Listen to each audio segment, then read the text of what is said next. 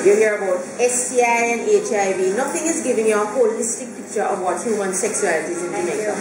And it's quite difficult to teach that way. But the fact of the matter is, we are made up of way more than HIV and STIs, homosexuality and family planning.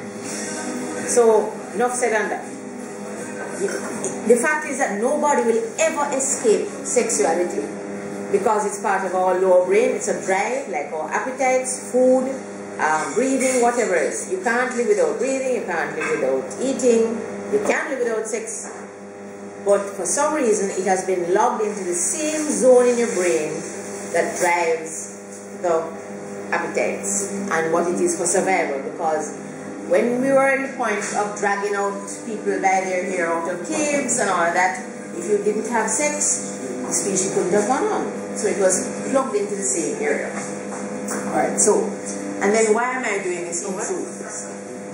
The reason is, I found out that all roads seem to lead to Rome. I went to a funeral, and 9 policemen surrounded me, and they wanted to know what women wanted. So at the funeral, I spent 30 minutes teaching 9 policemen how to assess what women wanted. I love that. Right. So I went to a garage.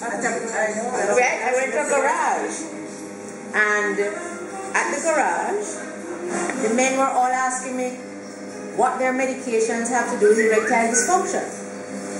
I went to a cafe, and all the women wanted to ask me, how are they to tell their men about giving them romance? So guess what? The fact of the matter is, all roads will always lead to Rome. So I decided to try a thing. It appears that